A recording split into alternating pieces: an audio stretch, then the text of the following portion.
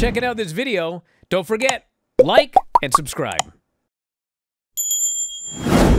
Our opener is, in fact, Nigel McGuinness versus Bryan Danielson, if Bryan Danielson has been cleared to compete.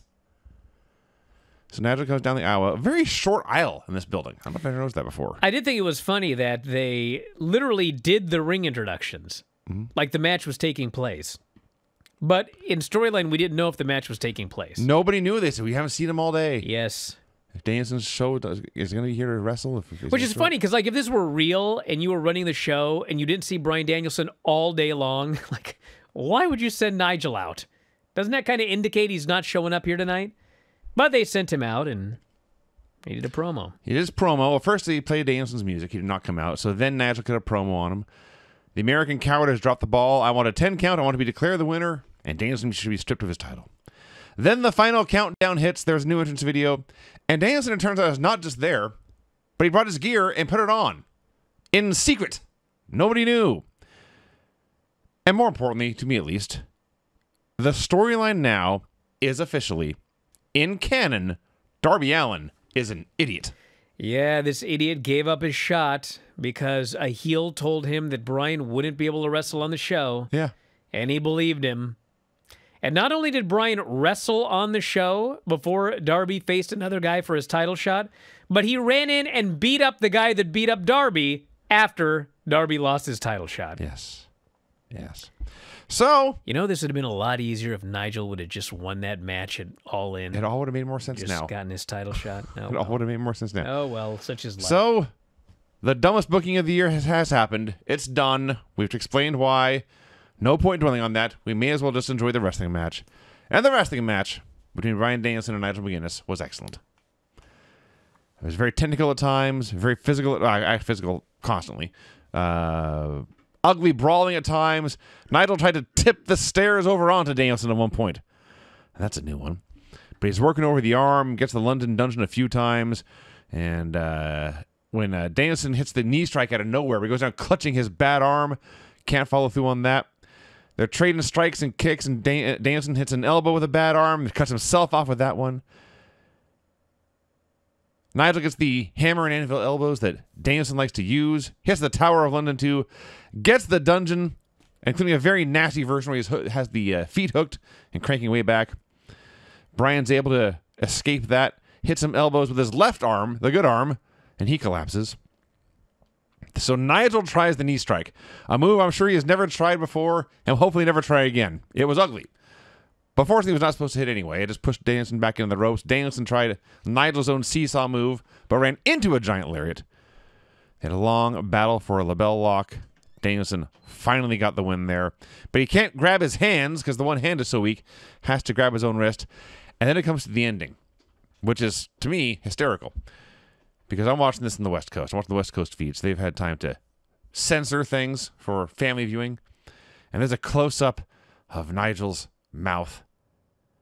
I can very clearly read his lips as the sound changes drastically as they edit in generic crowd noise instead.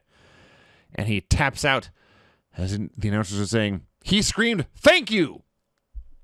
I promise you that's not what he screamed. Okay. He screamed something very different. So he did scream, "Fuck you." He screamed, "Fuck you," and tapped out. All right. I mean, all of the announcers said he said thank you, so I believed them, which I don't know why he did because they bleeped it. But anyway, I thought this match was a very, very good wrestling match. I can't call it like a really great match or anything like that. No. It was slow paced, but I mean it was good. It was really good. Nigel McGuinness, I mean, this is his first singles match in like 15 years. And, you know, Danielson, in storyline, Danielson is all beat up and may not have been cleared. In real life, dude's all beat up. So you had a real beat-up guy, and you had a guy who hadn't wrestled a singles match in 15 years. And, I mean, if you look at it from that perspective, the match was incredible.